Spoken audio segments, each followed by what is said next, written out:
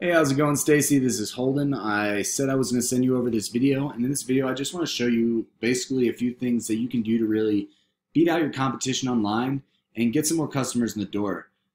Everybody is really searching for what they want in Google online these days, right? And if you're not getting found in the search results, then you're really just missing out on a lot of customers that are out there potentially looking for you.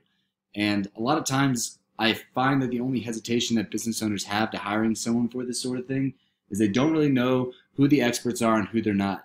So I found by giving out this free plan of attack, these three things that you can do and implement yourself, has really resulted in a lot of business owners coming back to me and saying, "Hey, Holden, I could really use your help."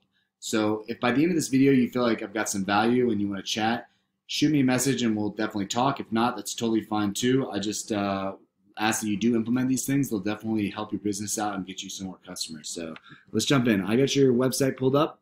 Now, when it comes to Google optimization, the first thing they look at is content. They want to see about 1,500 words of content alone on your homepage just to be optimized. This is a tool I have called SEO Quake. It's free. You can pick it up yourself. It just pulls some metrics off your page, but it shows me you've got about 700 words of content. So you're falling short of that 1,500 that Google really likes for optimization right there. So that's something you can easily do to boost your visibility in Google. Now, I searched for installation Boise, Idaho, right? This is considered a keyword. This is anything that someone searches for in this bar up here is a keyword, right? And you want to include the keywords that people are searching for in the content on your homepage. Google wants to match what people are searching for with the most relevant content out there. And if that's not on your homepage in the content, they're going to go to the next guy. And the next thing I want to show you is this right here. This is called the local map pack. This is how you get found locally in your area for things like near me, by me, Boise, wherever you guys service. If you want to get found in those areas, the way you do that is by getting your name, address, and phone number out there as many times as possible into as many directories as possible.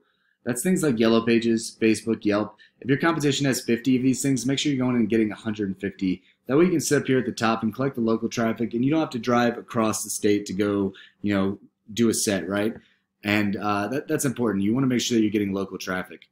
Now down here, this is called the organics area. This is where most people will click after the map pack up here. And to get in the organics, you got to look at basically Google like a popularity contest. There's all these things called backlinks out there, which are basically popularity votes. The more of these links you have coming from other websites to your website pointing in your direction, the more popular your website seems to Google, and they start boosting you up in these rankings.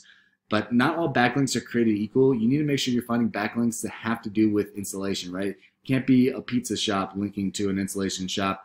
Google will recognize there's no correlation between the two, and they'll start deducting you points.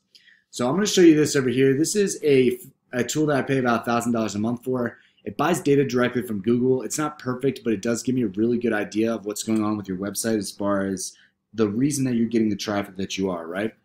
So right now it shows me that you're getting about 6 people to your website organically a month, that you have 117 keywords that people are searching for, and you have only one of those websites linking back to your website one time. So this is probably where you're lacking most. And this shows me your domain rank and your URL rank. This is kind of the quantity of these links that you have and then the quality of those links, because I said they're not all created equal. So it's just showing me that you have really low quality, and you could easily boost that up, and that would definitely get you some more traffic.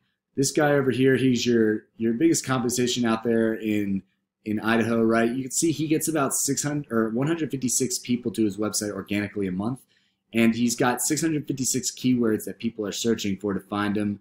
And additionally, he's got 38 of those websites linking back to his website, giving him a pretty low domain rank score. So I would say that a lot of these backlinks are not very powerful. They're not relative to installation, and that's why he's getting a low domain rank score. Because once again, this shows me the quantity of links that he has. He has a lot of them, but they're low quality, right? So just to reiterate, the 3 things I want you to take a look at are content, 1,500 words at least, making sure that you get all those keywords in there that people are searching for in the search bar. Additionally, if you want to get found in that local map pack, make sure you're getting your name, address, and phone number out there as many times as possible into as many directories as possible, things like Yellow Pages. And finally, if you want to get found in the organics and get that traffic that's coming in over here, these start stealing this 156 organic traffic this guy's getting. You need to get your backlinks up, and we need to beat this guy out for the amount of backlinks and the quality of the backlinks that he has. And that'll really boost you up in the organic search results, and you can start collecting some of that traffic. So I hope this was helpful. And like I said, if you'd like to chat, shoot me a message and we'll definitely do that. If not, totally cool as well. I just ask, if you do not mind, would you please send me an email back whether you're interested or not, and let me know what you thought of the video. I'd love the feedback and I'd really appreciate it. All right. Thanks a lot. Have a good one.